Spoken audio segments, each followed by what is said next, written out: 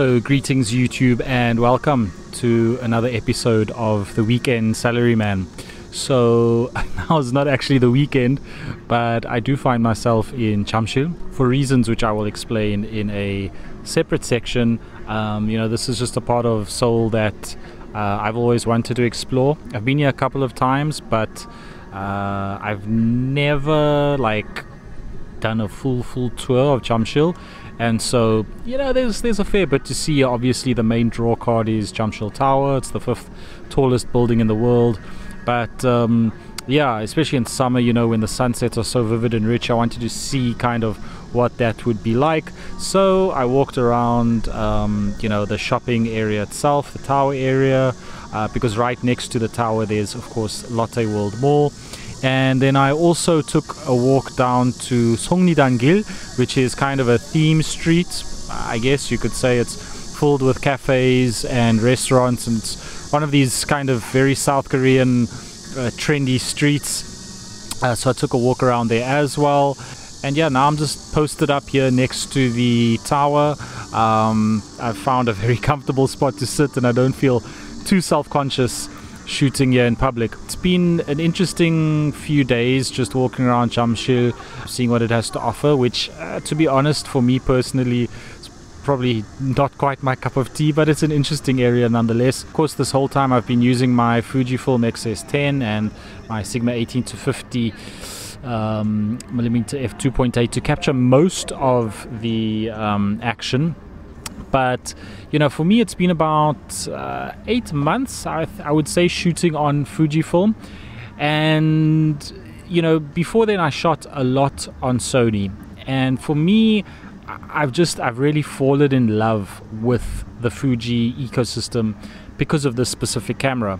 And so this video, I wanted to make this part of the weekend Salaryman specifically talking about people who are considering switching to Fujifilm and why this camera that I'm talking to now, looking at specifically, might be the best bet for you, the X-S10.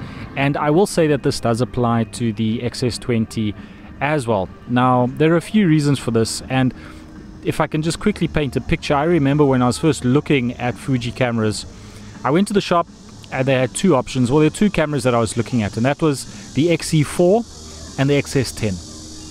Now, the XE4 was a very typical Fuji camera, beautiful, nostalgic, retro dials, very minimalist, on the front, but it still had, dial-specific controls or function-specific controls like ISO, aperture, shutter speed, I don't know. Anyway, it was just very Fuji. And then I picked up the X-S10, which is a bit more conventional, I guess, in terms of camera bodies. I compared the two, and when I picked up that XE4, I just felt so lost. I felt like I didn't know how to use the camera at all. And obviously, with each camera system, there's a learning curve. But when I picked up the X-S10, it just felt so natural. It felt like this is, going to make my life so much easier. And ever since buying the X-S10, I haven't regretted it one bit. So if you're thinking of switching to Fuji, here are 4 reasons why I would suggest making the Fujifilm X-S10 or X-S20 your first Fuji camera. Now, reason number 1 is pretty obvious, and that's going to be ergonomics. Fujis are renowned for their nostalgic retro style dials, and a lot of people enjoy them for that.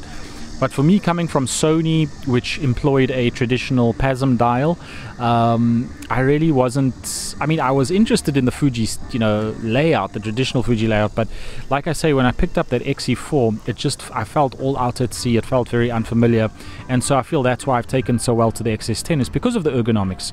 You've got a nice chunky grip. You've got, like I say, a conventional PASM dial. Everything is relatively intuitively laid out for someone who's coming from another camera ecosystem. On top of that, you do get a touchscreen and a flippy touchscreen at that. So the touchscreen is over here, the camera's over here, but that definitely makes things a lot easier. People have their preferences as to which kind of touchscreen they prefer, but I think out of all the Fuji flip-out screens, this one is probably one of the better ones. The second reason you should consider getting an X-S10 or X-S20 as your first Fuji camera is because these cameras have IBIS. Now, granted, you could get stabilized lenses which work almost just as well, but you know, the XE4, for example, which is, I would say, very similarly priced, doesn't have IBIS, although it does have similar video recording capabilities. But the IBIS, for me, you know, a lot of people think about IBIS only in terms of video, but the IBIS for me has made such a huge difference, especially when shooting in low light and when I need just an extra stop of light, and that stabilization allows me to capture, you know, that extra stop. So the IBIS for me has been a game changer in this body, and it's allowed me to really expand my shooting outside of what I used to shoot before. The third reason why you should consider the Fujifilm X-S10 or X-S20 is that at its core, it doesn't really sacrifice on the Fujifilm experience. So granted, it doesn't have the layout like I've mentioned, but you get all the film sims, you get, you know, the ability to create your own recipes. You've got the X-Trans 4 sensor, I think it is, a 26.2 megapixel sensor in the camera. So you get all of those functions. It doesn't really sacrifice on anything, even though it's remarkably cheaper or relatively well priced within the Fuji lineup for what it offers. And that brings me to my fourth and final point on why you should consider this camera as your first Fujifilm camera. And that is because it is probably one of the most reasonably priced Fujis in the lineup. So you don't have to break your bank to get this camera. It's nowhere near as expensive as an X-T5, as an XH2S, or, you know, the cameras of that standard. But, you know, the user experience is still very similar and still very Fuji. The X-S10 is a sub $1,000 camera, which is kind of hard to believe for what it offers. I know the X-S20 is about $300 more as of kind of the middle of 2023, but the package for what you get for the price, it really just makes sense if you're looking to find an entry point into the Fuji ecosystem without having to splurge a lot of cash. So super competitive feature set, really economical price. For me, when I was switching over from Sony, I didn't have a lot of Sony gear that I had to sell off. When I bought the X-S10, it didn't feel like a huge financial burden. I just love this camera as a hybrid shooting camera. It really does the job in both video and photo. I definitely will keep it for a long time before I consider switching to either another Fujifilm body or, you know, perhaps switching ecosystems. But this has just been such a revelation for me over the past 8 months. Using this Fujifilm X-S10 body within the Fujifilm ecosystem has just opened up so many possibilities for me, both in terms of recreational shooting and in terms of professional shooting. So I'm out here in Jamsil for a sunset shoot, just not a shoot per se, but just trying to capture golden hour in Jamsil.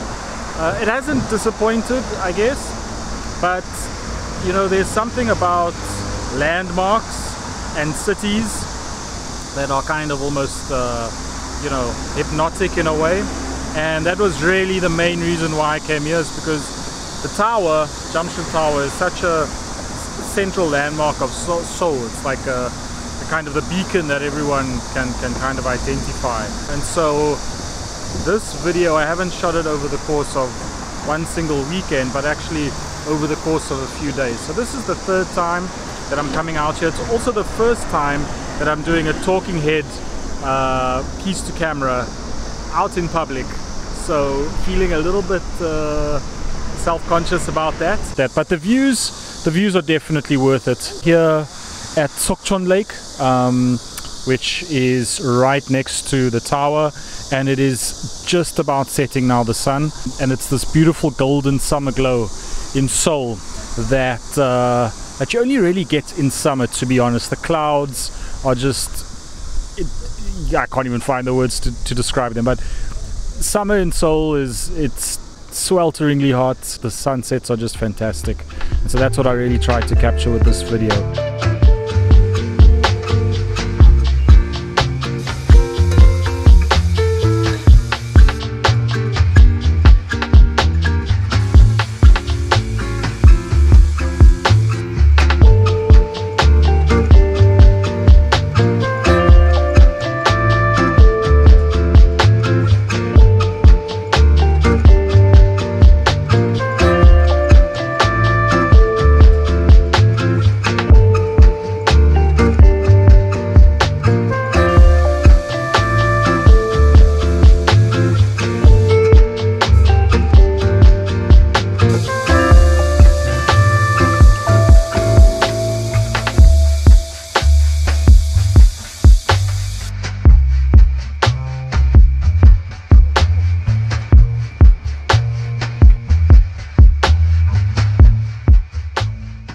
hope you enjoy the b-roll of Jamsil and just kind of showing you what the area has to offer. It's approaching the end of summer here in Seoul, which means the weather's going to calm down a bit, and hopefully that means more adventures, more getting out, more exploring, and just capturing more photos and video. That's going to be it for this week's episode of the Weekend Salaryman. If you enjoyed it, please leave a like and subscribe if you got any value from the video. Really would appreciate it. I hope you enjoy the b-roll of Jamsil and just kind of showing you what the area has to offer. So thank you once again for tuning in, and I'll see you in the next one.